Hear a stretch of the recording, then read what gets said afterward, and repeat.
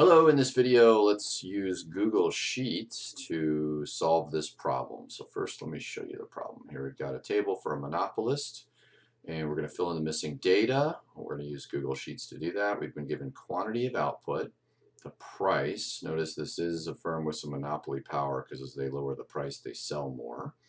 We need total revenue, total cost, marginal cost, and profit. Before we head over there, let me give you all of the formulas here. So total revenue is price times quantity. Marginal revenue is the change in total revenue divided by the change in quantity.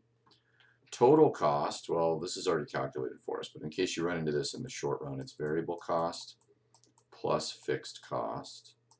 Marginal cost is the change in total cost divided by the change in quantity. Now in this problem, the change in quantity is 1.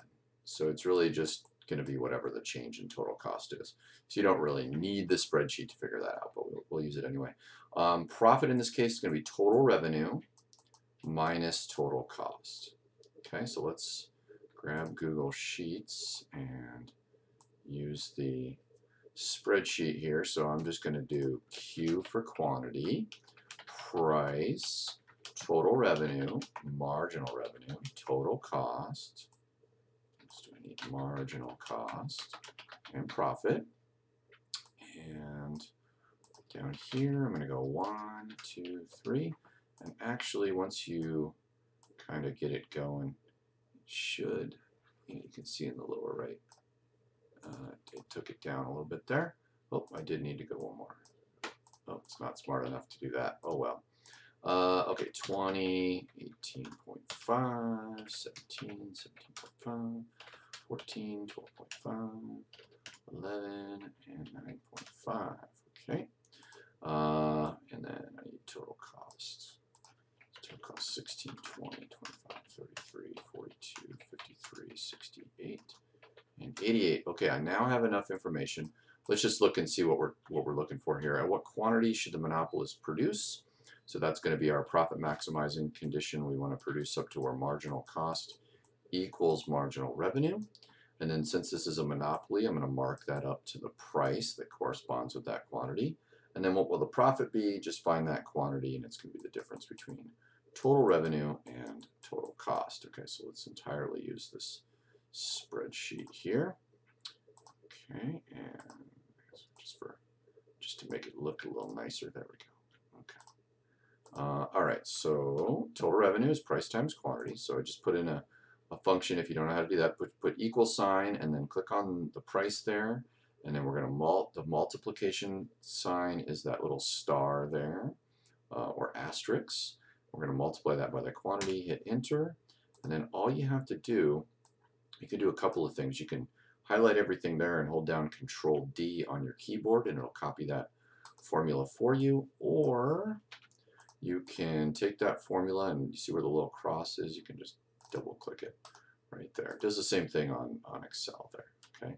Now actually this might help you if you're wondering what, there's a 0 here and there's a, well, price would be 20, I guess. Could be more than 20. It's probably more than 20. It's probably 21.5 because that's what the linear function seems to be going.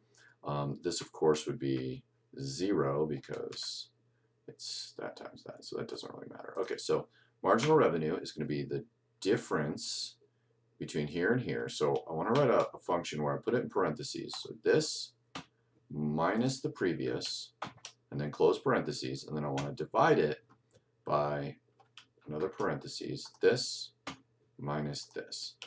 In this one, you don't actually have to do that second step because they're always changing by 1, but you might run into one that is a different number, set of numbers there. And you just hit enter, and it's going to say, hey, autofill, I see you already did that, so sure.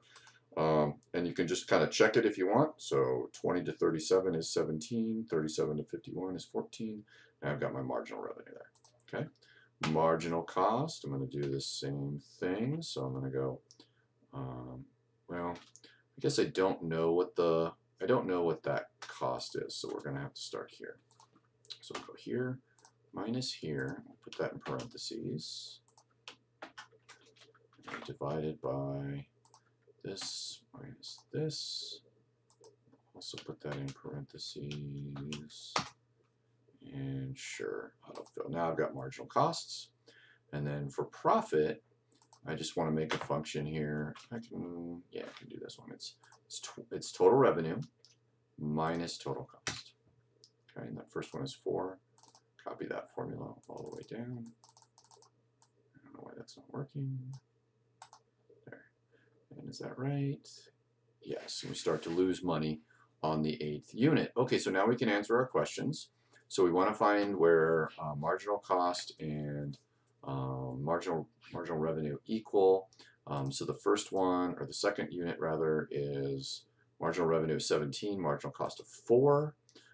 If it helps you, if this is in your way, you could like click on this and actually hide it. Then it'll get it out of your way, but I don't know where that button is. But anyhow, 17 is more than 4, 14 is more than 15, 11 is more than 8. And then if I do this one, my marginal revenue is below my marginal cost. So I don't want to do that one. I want to do this quantity. So I'll make that yellow. That's the one that I'm looking for. Make it yellow right there. Okay, so this is the best I can do. And it also works because that's the highest profit. Okay, so profit at profit maximization is 29. The 4th unit, because if you produce the next one, its marginal costs are higher than our marginal revenue. And the price we're going to charge is $15.50. Follow that over there. And that's how you answer that question with Google Sheets.